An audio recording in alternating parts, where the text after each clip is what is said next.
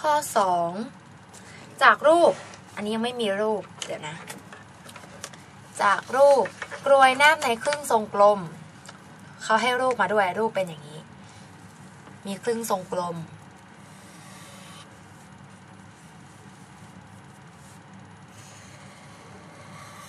แล้วก็มีกรวยแนบในครึ่งทรงกลมนี้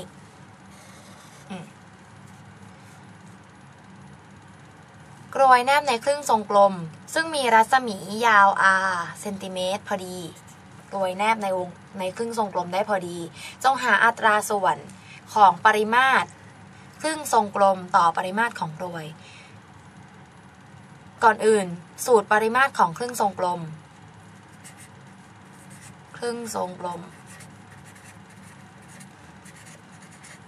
มีสูตรว่าครึ่งทรงกลมเนี่ย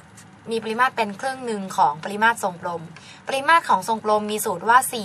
4/3 พาย r กำลัง3โอเคนะอันนี้ต้องจำได้นะเราต้องรู้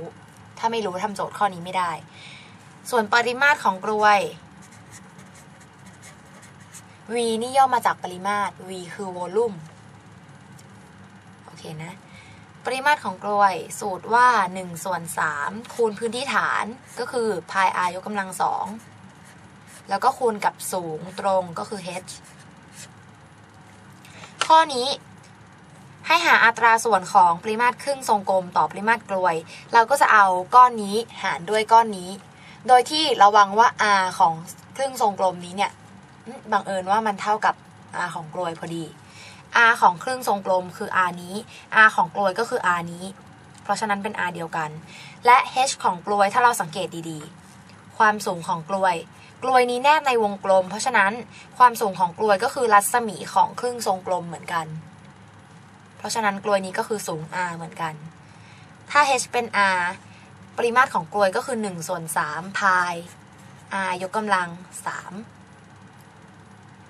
3ขอทดเลขนิดนึงครึ่งทรงกลมเนี่ย1/2คูณ4/3 พาย r ยกกำลัง3เนี่ย2หาร4เหลือ2อัตราส่วนของปริมาตร2อันนี้เอาครึ่งทรงกลมหารด้วยกรวยก็จะได้2/3 พาย r ยกกำลัง3หารด้วย1/3 พาย r ยกกำลัง3ที่เป็น r เดียวกันเพราะฉะนั้นพาย r ยกกำลัง3ก็ตัดกันเหลือแค่2/3หารด้วย1/3 1/3กับ1/3ก็ตัดกันไปเหลือ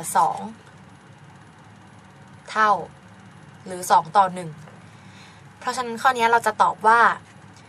ปริมาตรของครึ่งทรงกลมต่อปริมาตรของกลวยปริมาตรของครึ่งทรงกลมต่อปริมาตรของกลวยครึ่งทรงกลมต่อกลวยจะเท่ากับ2/1ปริมาตรของครึ่งทรงกลมเนี่ยเป็น2เท่าของปริมาตรกลวยถูกไหมเพราะฉะนั้นเราก็เลยตอบว่าอัตราส่วนเนี่ยเป็น2/1 2เท่าโอเคไหม